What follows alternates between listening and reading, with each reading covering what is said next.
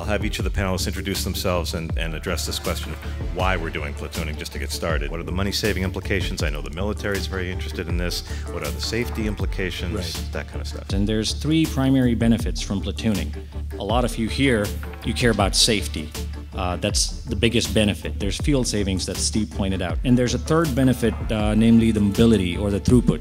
So in the future, if there's platooning corridors, I think both the people who are actually platooning and also for the people who are deploying these platooning corridors, they're going to see these trucks move through the corridors faster than if they were not platooning. I applaud the platooning effect to improve efficiency and safety, but you have to bear in mind that for every one smart truck, every one smart car on the road, how many dumb ones are there out there?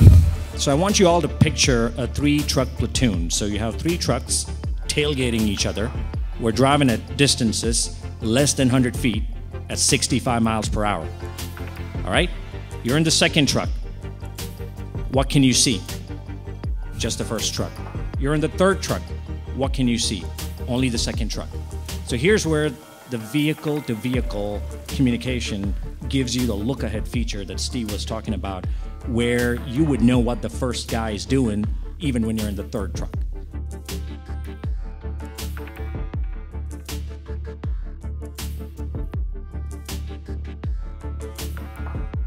We're moving right now into fleet trials. We have fleet testing underway right now with 2 major fleets, starting with building up our driver training program for them, and we're moving into testing in Texas later this year. We're looking at stepping up those into full commercial operation within those fleets as part of the trial activity, and then production deployment during 2018.